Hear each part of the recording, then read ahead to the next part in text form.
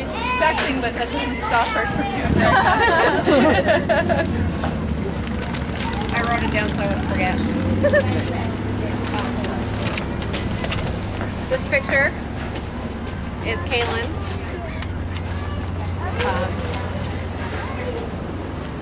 She's my beautiful 7-year-old daughter. She was perfectly healthy. My daughter was a very outgoing child. She was shy at times, but she made her presence known. She loved animals. She always tried to get her father to bring a bunch of animals home and take care of them and keep them all. She loved her brothers and sisters, her brother and her sisters very much. She was Miss Mom to them. She loved to take care of them. She means the world to our family. She is no longer with us. On December 2nd, she received her seasonal flu shot at her well child checkup, where she was perfectly healthy. On December 6th, 2011, at 10:30 a.m., she was pronounced dead about 92 hours after her seasonal flu shot. My daughter's adverse reactions were first, she had a headache, she got a high fever. It was 102.3 with Tylenol. After that, she started to vomit throughout the night, and the next morning she woke up, she went to the restroom, she was going potty, and she said, "Mommy, I feel like I don't know where I am." I figured it was from the fever and just being disoriented. She slept most of the day that day. She got up for 15 minutes to color with her little sister and went and laid back down for the rest of the night. She was tossing and turning, her body hurt.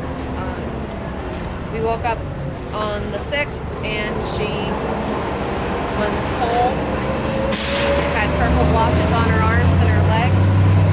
She was cold. Her temperature was 96.2. I called the doctor's office. They said to bring her in at 10 a.m. I got her dressed. This is about 8:30-ish.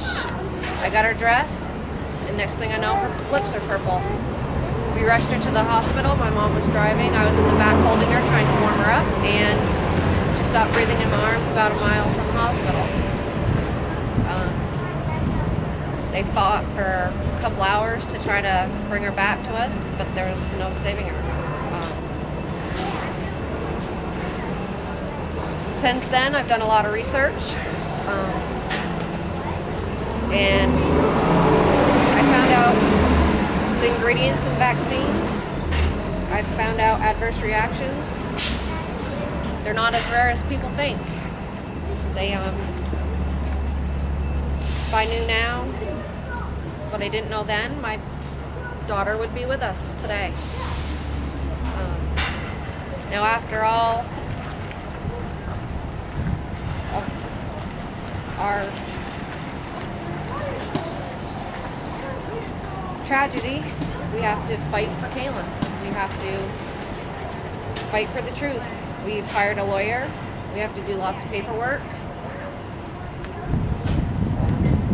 Because the vaccines and vaccine companies and doctors don't have, they have a non-liability program.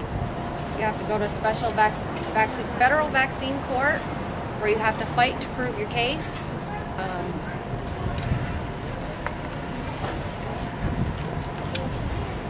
Now while we're grieving the death of our beautiful 7-year-old Kaylin, now we have to worry about our philosophical exemption being taken away for our other kids. Once you have one child that's had an adverse reaction, it's a good chance your other kids will too. So now I have to worry about the government taking away my philosophical exemption to not have my other kids vaccinated, put them in harm's way.